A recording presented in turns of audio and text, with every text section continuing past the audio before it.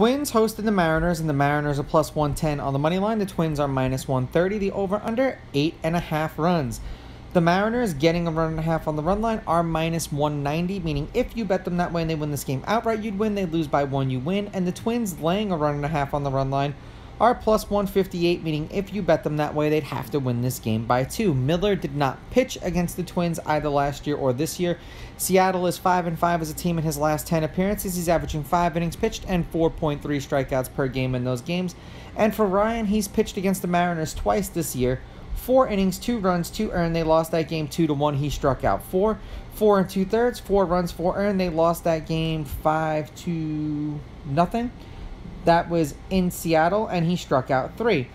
The Twins have won his last 2 appearances. They are 5-5 in his last 10. He's averaging 5 2/3 innings pitched and 7.1 strikeouts per game in those games. So a guy you definitely want to keep an eye out for on the K line, or will there be a strikeout in this inning?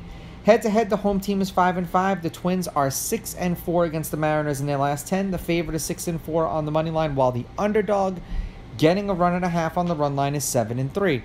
There have been 3 one-run games in their last 10 meetings, 1 in their last 4. The under is 6-4 in their last 10, and the under 8 is also 6-4 in their last 10. The game they played today, Seattle came back and won 9-7. The game before that, the Twins won 4-3. The game before that, Seattle won 5-0. The 2 previous games to that, the Twins won 6-3 and 10-3. The Mariners are 5-5 in their last 10. They are 2-2 in their last 4 games, beating the Blue Jays 9-8, then losing back-to-back games to the Blue Jays and Twins 4-3, and then beating the Twins today 9-7. For the Twins, they are 7-3 in their last 10. This was their first loss in their last 5 games. They are 4-1 in their last 5.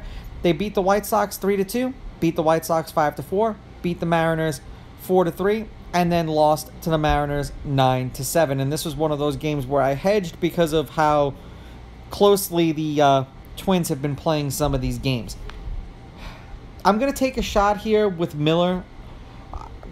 Being that Ryan lost both of his appearances, we'll see if this is just one of those teams that he struggles with. So I'm going to take Seattle with the money line. I'm going to take Seattle getting the runs, and I'm going to go under. These are just my picks. If you disagree, please go with your gut, and please bet responsibly.